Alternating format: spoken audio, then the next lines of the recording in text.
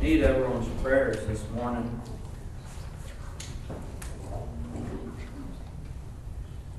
Thought Brother Elisha spoke some very true words this morning. And this world, it seems as if it puts so much in front of our eyes trying to entice us and trying to put things that would cloud our mind and take them off the Lord this morning. Seems as even though I know better sometimes, I still fight the things that I even know better that I shouldn't be doing, and the things that I know would take my focus, I would still slip up this morning. I would hope for what minute at a time that I would stand before you, that maybe I would be able just to say one or two words that would make you consider your relationship with you and God today. And this world, the Bible says like this, it says to be sober, be vigilant. Because your adversary, the devil, he walketh about like a roaring lion, seeking whom he may devour. You know, Brother Elisha, I truly believe that to some people it doesn't matter this morning that, Mama, I could tell all the testimonies that I have in my life.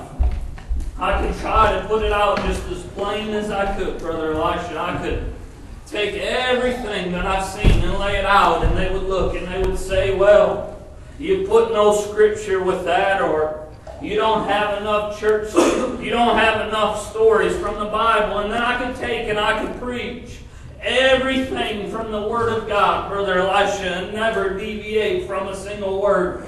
And they would look and they would say, well, it's not real enough to me. Those are just stories, Brother Elisha. I guess what I'm trying to tell you is that if you don't want to find them this morning, He's not going to force you to. He's not going to make you, Brother Josh. He's not going to cram it down you. And if you're looking for excuses, guess what? I'm sure of it, that you will find some to put in your life today. It doesn't matter of what it is this morning. I'm telling you that there's one thing that matters to me in this world, no matter as much as I can deviate and I can stumble and I can fumble around. But there's one thing when I come into my right mind, Papa. There's only one thing that matters. There's only one thing that brings this young man true joy in my life. Papa, and that's what the Lord gives me, that I can be the most miserable a man wanting to just get down and cry on my floor. I was thinking, woe to me, I can be just like that, Mama. And I could get down and I could begin to talk to this man, and I could begin to pour my heart out, and I would get down wanting to cry, Sister Kathy, and then He would make me stand up shouting a little bit, thanking Him for everything that I have this morning. I want you to understand this morning that there is power and there is goodness in my Lord today. Because you know what? Papa, I've never deserved one good word to come out of my mouth when I get into this stand. I deserve to fall on my face every time. But yet for some reason my God has so much grace and so much forgiveness that He would overlook everything and begin to look right down in my heart, Brother Josh. I'm telling you this morning that the Bible says like this. It says that ye are the light of the world. It says that a city set upon a hill, it cannot be hid this morning. It says, neither do a man light a candle and put it under a bushel, but he takes and he puts it on a candlestick, and it giveth light unto the whole house. It says, let your light so shine before men that they may see your good works and glorify your Father which is in heaven.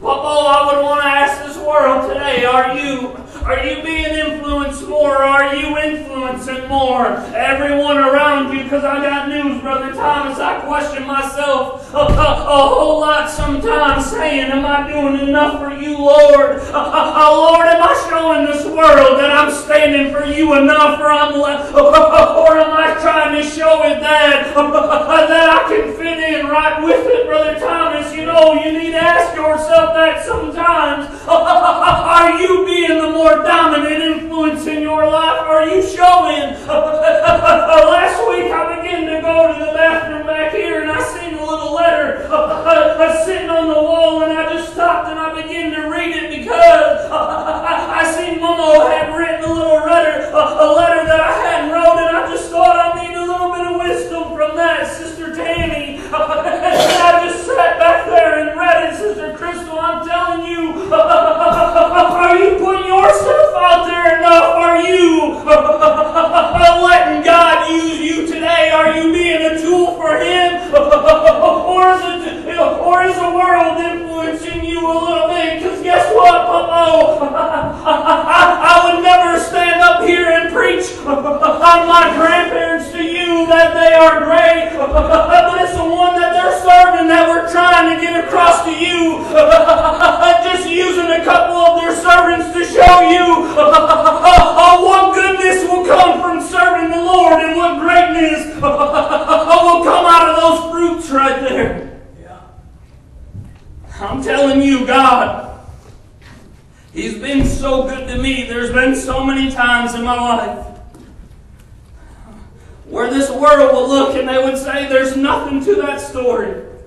There's nothing to that little bit. But to me, Brother Elisha, there's been times where just a little crumb from the Master's table, just a little crumb, Papa would tell me, it would speak right to my very heart and say, push on. You know, when I was living up in Michigan, and my children, they were all real little, and they were all pretty young, and I guess Kayla was probably only about 6, and Erica had come in with some groceries, and she began to, Kayla run over to me and said, Dad, my leg's hurting so bad, and I was trying to unload the groceries, and I just pushed her away, and I said, sis, just give me a little bit, and she come in again, and she said, Dad, my leg's hurting so bad, and I blew her off one more time, and I said, sis, I gotta get these groceries in the house, and Mama, I just kept unloading, and I began to hear something,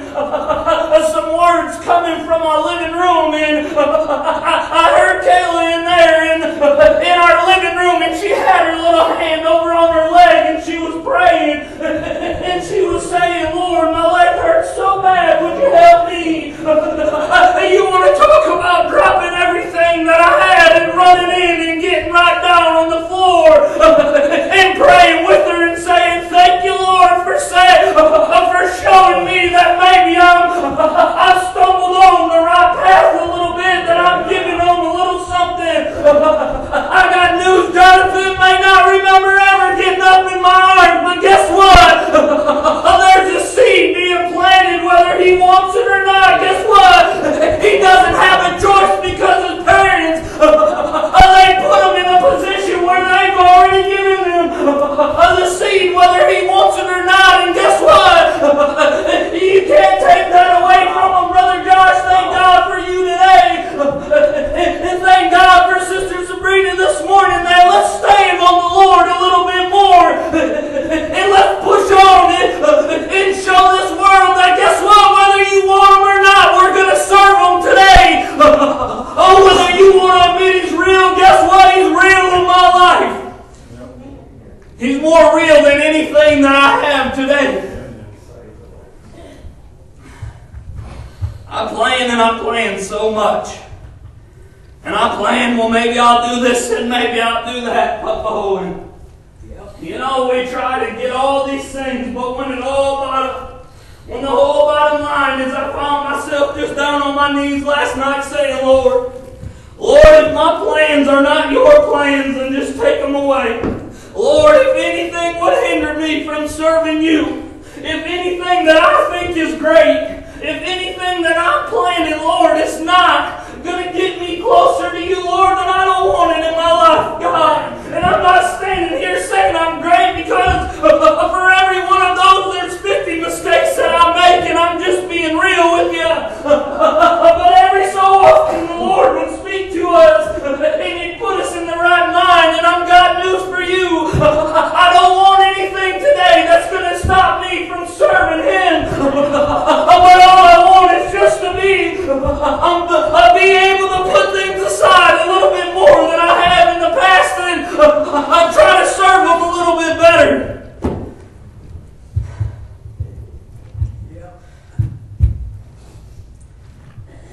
I want this lost world to understand what I'm talking about this morning. I want them to understand how bad that they need the Lord. That the greatest thing that I've ever found in my life was this man named Jesus at a just a young 20-year-old, lost and didn't have a clue where to go, began to cry to this man named Jesus and just told him, Lord, help me and show me the ways. And I'm telling you, I found a pearl of such great price that I would have sold everything that I had this morning. That I would have given anything up in order to obtain it. Papa, you know, in one place it's written like this. It says that a Pharisee man, he began to tell Jesus, he began to tell him to come and have dinner at his house. And it said there was a certain woman in that city, it said a sinner. She heard that Jesus was eating with this Pharisee man, and she went over to his house. And she said, and she brought her a box of oil, and as soon as she went into the house, it said that she never left his feet, but she began to cry and wash his feet with the tears of her eyes, and used her very hair to wipe off and clean his feet. And she took that oil and began to anoint it. And it said that Pharisee man, he looked over, probably at one of his buddies, and it said he began to murmur and say, doesn't Jesus know who that is? What is he doing? And it said that Jesus began to look at him, and he said like this, he said there was two men. He said one he owed, there was a certain creditor which had two debtors. And it said that one he owed 500 pence, and the other he owed 50, and both them men, they came time to pay. And they went to that creditor, and no one had any money to give them. And that creditor, he looked at him, and he told him, he said, both your debts are forgiven. You are free from that. And Jesus, he looked at that Pharisees, and he said, which one of these men loved them the most? Jesus, he looked at him and he said, I guess the one. Or that Pharisee looked at Jesus and he said, I guess the one that he forgave the most. And he said, rightly have you judged. He said, I've come into your home. He said, you offer me no water to wash my feet. This woman has washed my feet with the tears of her eyes. Took her hair and cleaned it up. He said, no oil did you add? No, you did not anoint my head. But this woman hath not ceased. He said, who much is forgiven, they love the most, don't they? He looked at that woman and said, your sins are forgiven. Well, guess what? A long time ago, I felt like I had a heaping amount of sin piled up on my shoulders, Brother Elisha, so much so that at times I would feel like it weighed me down so much to where I would have to find me a little dark corner somewhere, and I would begin to cry to this man named Jesus.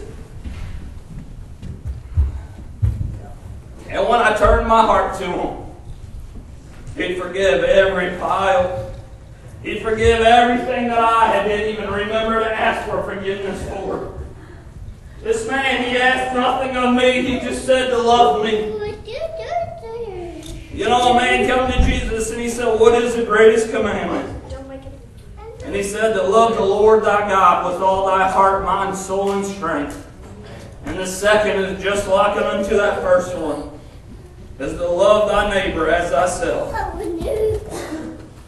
He doesn't ask a whole lot of you today. He asks that you love him with everything that's in you. He doesn't ask for you to go and sell every possession that you have and go and live with the poor and go and do all these things. All he says is to love me with your whole heart, to just look to him. He takes care of the rest from there. I hope that if you're here today and you don't know this man, that you would consider the words that Brother Elisha has said and the words that I've tried to put out there for you. Whether you love him or not, I promise you that he loves you. He said to cast your cares upon me, for I care for you. I found no greater love in this world than what this man has shown me. This man named Jesus has shown me. There's no greater love. There's no greater. The Father that he is to me, I will always fall short when raising my children. It's not even a contest. I'm telling you, He loves you today. I'm going to let Brother Josh go out.